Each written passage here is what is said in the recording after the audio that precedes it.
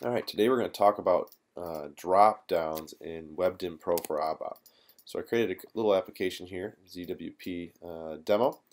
I'm going to go in to my view, my main view.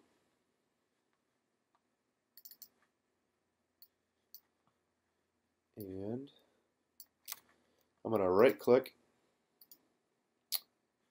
make sure I'm in test mode. Right click, insert element, and drop down. Now I have two types of drop downs. One is a drop down by index and the other is drop down by key. So what is the difference? Drop down by index is if you're going to bind this element to a context table type. Now drop down by key, it doesn't have to be a table type, but it typically I connect this to a domain, and that's what we'll actually show in this one. So do a drop down by key, and what we'll want to do is bind this selected key, but we need to make a new type first before we do that. So I'm going to go into SE11 and I'm going to create a domain, and we'll just call it ZWP test. And we'll create that, and we'll call it a data type of characters, number of characters, let's say 20. And here's the trick here. When we go in, and it's making us do a description, we'll call it test dropdown. The value range, here we can put the fixed values and the short description. So let's say this value is going to be 10, this value is going to be 20, this value is going to be 30, this value is going to be 40. We can, write 10 here, 20,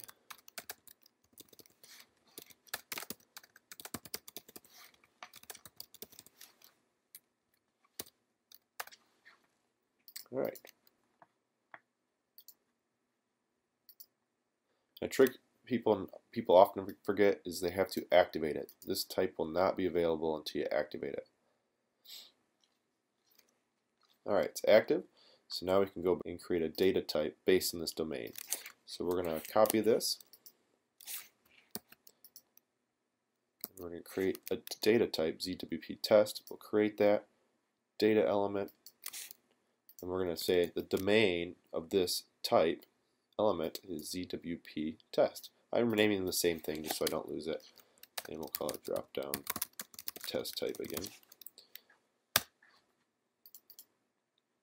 So this is also teaching how to create types. So we'll call it do the same thing here.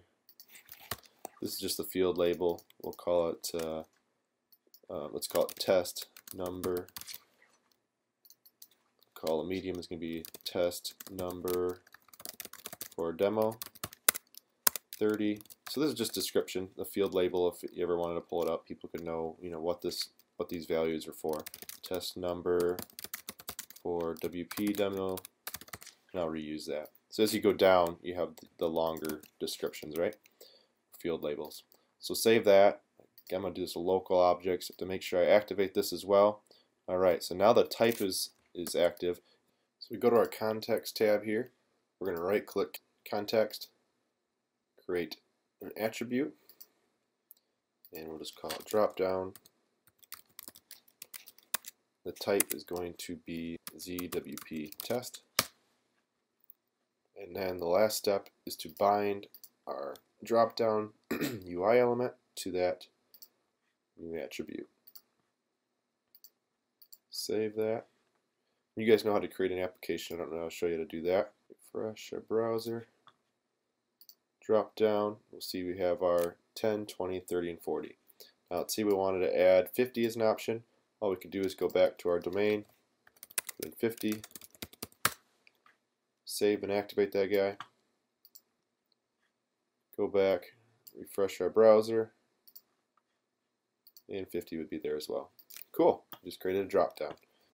Hi, thanks a lot for watching. Please don't forget to subscribe to this channel so you don't miss any of my future videos. Also, if any of these tutorials have helped you out in one of your projects, please consider a small donation. Until next time, cheers.